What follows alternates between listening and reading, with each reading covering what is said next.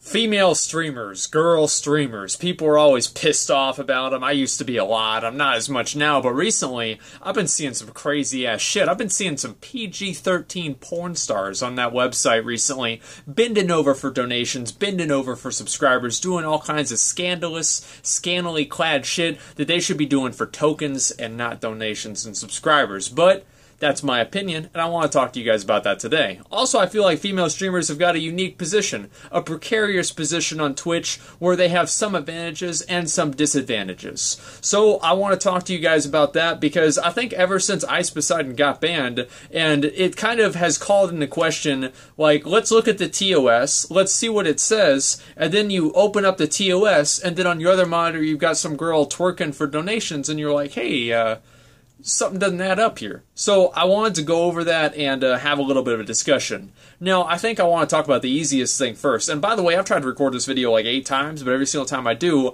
I watch it back and I'm like, who the fuck is this loser? Nobody wants to look at him or watch him. And I figure if I think that about myself, everybody else is going to think that too. So this is like the 8th time recording this, so hopefully this is actually going to be one that you guys see. And it's also 8:30 in the morning, and I spent the whole day jerking off and playing video games, so I want to feel like I did something productive, and I think that's what I did on my last video, so now I also feel like I'm repetitive. So anyway, basically Ice Poseidon gets banned for some kind of shit, and you know, I talked about that in my last video. I don't want to go over that too much, but you see some other girls, and you see us on like Livestream Fail and like just online in general, and there's like some girl who's like bending over for, as I said, donations, or like I saw one where she had like her friend spank her, and they were like recreating like a 50 Shades of Grey thing, and it's just like, I mean, how do you think that's okay on Twitch? And a lot of people are mad. They're like, oh, why aren't people getting banned for this? Why aren't they getting banned for this? People drop tryhards all the time on Twitch, and they don't get banned because nobody reports them. If you see something you think violates the TOS, you should report it. Now, do I think it should violate the TOS? Do I think it should be against the rules? And the answer is, it depends, right? If Twitch wants to have like a cam girl section of their website, then yeah, just put them over there, who cares? But I feel like Twitch is a gaming website, and also it kind of hurts advertising contracts, and this has been a big thing with YouTube too, right? Like a lot of advertising contracts have like morality clauses, where they don't want to have like their advertisements displayed around like racism, sexuality, pornography, or anything that's like kind of politically incorrect that could put them in a bad position as a brand. So whenever you have some basically live Jasmine reject sitting on Twitch TV trying to twerk for $3 donations, that doesn't necessarily make Coca-Cola look that great. So because of that, I feel like that could also devalue the contracts for advertisements, which is already a dying thing to begin with, for all the other streamers. So it's in everybody's best interest that Twitch protects the, I don't know, like the sanctity or the, I don't know, like the legitimacy, the integrity, I think that's the word, the integrity of their contracts, because if they don't, it makes the contracts and it makes what the broadcasted content on the website is, it makes it worth less. And I think so it is important for Twitch to watch out for that, or if they all want to change the paradigm and make it a little bit more sexual, I think that the advertisers might not be okay with that, just because that's the current climate with advertising. It's a seller's market, right? So anyway, you have like these girls doing this, and on the TOS it says basically like you're not supposed to have like, you know, a shirt off, even if you're a dude. I see like it was like some fat sad guy sitting around with his shirt off, and his wife wouldn't have sex with him or something like that. Like I feel like they should turn that stream off, just because it just kind of made me want to jump off a building.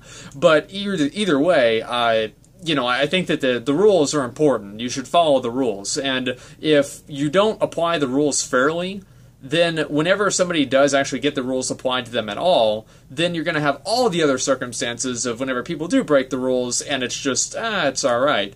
Now, back in the day, I was really kind of against like the girls like showing cleavage and shit like that on the stream, and I definitely don't respect it now, but I honestly don't really give a fuck. I've done a lot of things in my life that I've done to get money, and they haven't necessarily been the most ethical things to do. All of that being said, I don't really think it's good that they're doing that, but from the position that I'm in, I'm not really going to criticize them too much.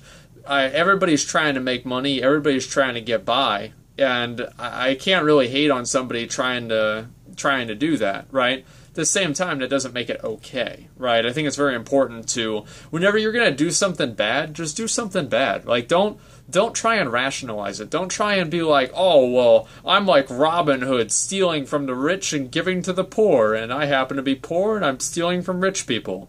Go fuck yourself. I absolutely hate that shit. Don't rationalize bad shit that you do. If you want to be a piece of shit, do it. If you want to be an asshole, do it. If you want to be a dickhead, be a dickhead.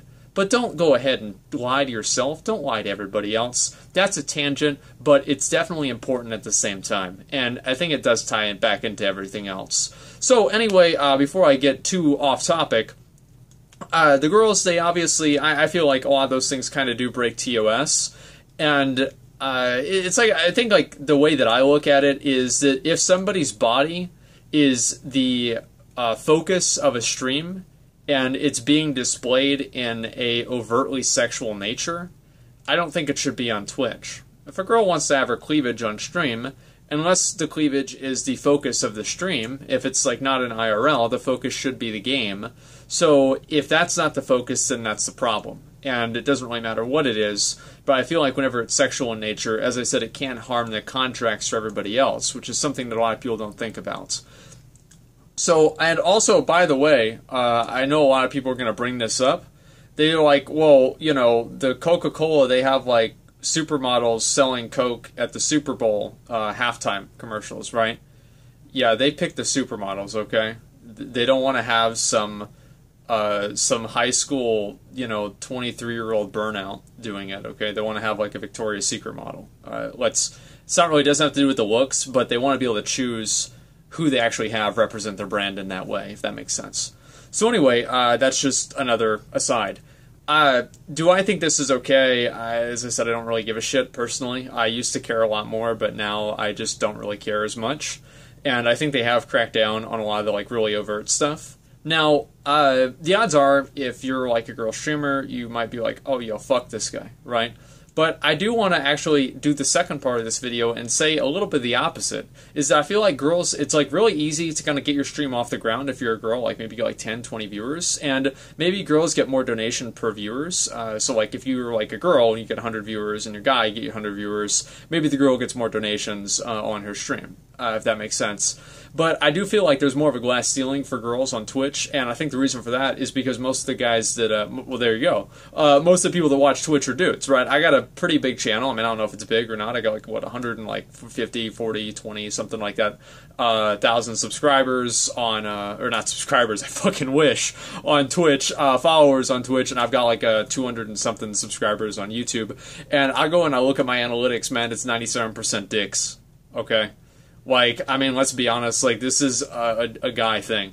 Like, Twitch and video games, and especially, like, the greater community of it, the extended community, it's a male space. So it makes sense that it's going to be mostly dudes watching this stuff. I don't really see what the problem with admitting that is. And also on top of that, I think it's easier to identify with somebody that you share the gender with. Look, I'm trying to move that around so it doesn't look like I'm going bald. It doesn't really do a good job, though. Anyway, it's easier to identify with somebody that you share a gender with. And it's important to realize that, right? So if I'm watching a stream, and a lot of people watch streams to identify with the streamer, and it's a girl, I'm going to have like that extra barrier of being able to make a connection with that individual.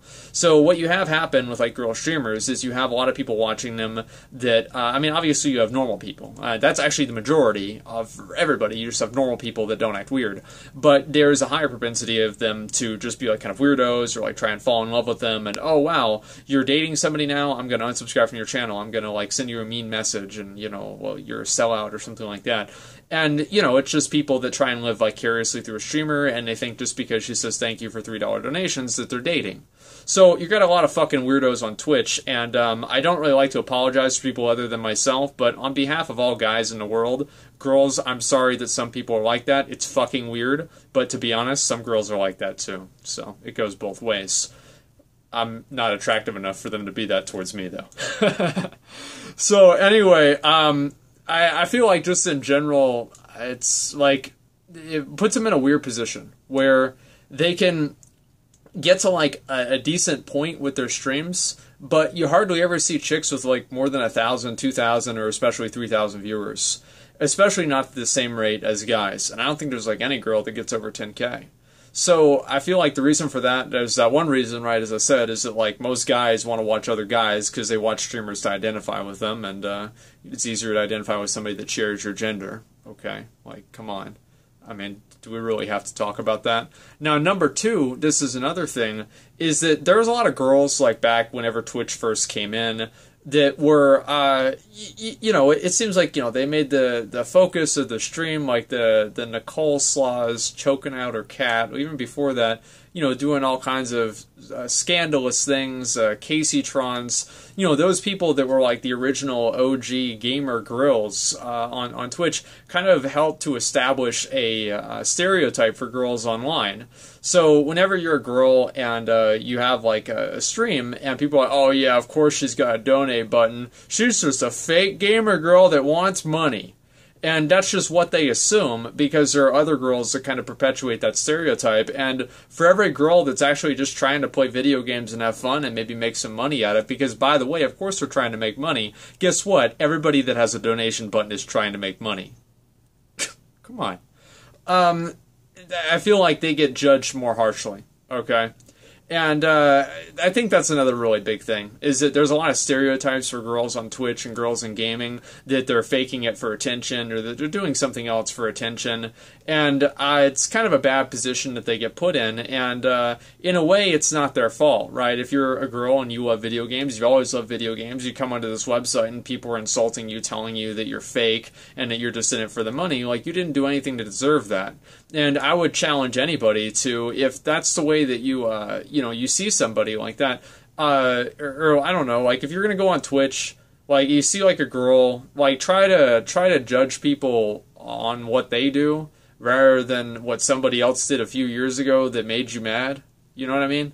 Like, everybody's different. You can't always just say like, yeah, well, because this one person was a complete piece of shit, then all of the people like this are a piece of shit. You know, stereotypes maybe could be a general trend. Of course, that's why they're stereotypes. But it doesn't mean that whenever you apply them down to an individual, you're going to be right, even half the time. So that's kind of the way that I feel about it. I think that, you know, if you do see a girl stream and, you know, it feels like, you know, oh, maybe she's doing it for money, try to give people a second chance. Try to give them a little bit of understanding, because a lot of people, male and female, just love video games and they want to share that with other people. And if they want to make a little bit of money with that on the side or as a job, I don't really think that's any less or any more legitimate if you're male or female. So I think that's really important to understand, and I wish more people would look at it that way. So to recap, the PG-13 porn stars on Twitch, on the IRL section, you know, I think probably they should crack down on that a little bit, especially whenever they, like, grabbing their boobs and stuff. Like, that's a little bit too much. It's too obvious, in my opinion. Anybody that's saying that this isn't what they're doing is just, I think, intellectually dishonest. But maybe I'm just an idiot. I don't think that I am, though, in that regard. And that's basically my opinion. Okay, so I know a lot of people are kind of, this is a really touchy subject, and I'm sure that I kind of triggered people on both sides of the spectrum. Probably a lot of the people that get triggered are on the spectrum too, so it's the way it goes. I don't think that girls in gaming, like, I mean, like, yeah, of course there's fake gamer girls. What are you going to say, that there's no girl that does that? Of course there are girls that do that. Is that a norm? Of course not. No. But at the same time, there are girls that do take advantage of people. I think they need to be called out. And not only because of the fact that they're doing that, and it's kind of like hurts the website, and it undermines its credibility. And as I said before, it could hurt advertising contracts if it became like kind of a stereotype for Twitch. But on top of that, it's just not what the website's for. And there's a lot of other websites that allow that, but Twitch really hasn't been one. And also at the same time, I feel like girls probably should get a better chance, and I think that you should give girls like more of a chance on Twitch rather than just judging them based off somebody else. So that's pretty much the way that I feel. I'd be curious to hear how many people think I'm a piece of shit. Probably everybody, but that's the way it goes. Anyway, that's pretty much all I got. Peace.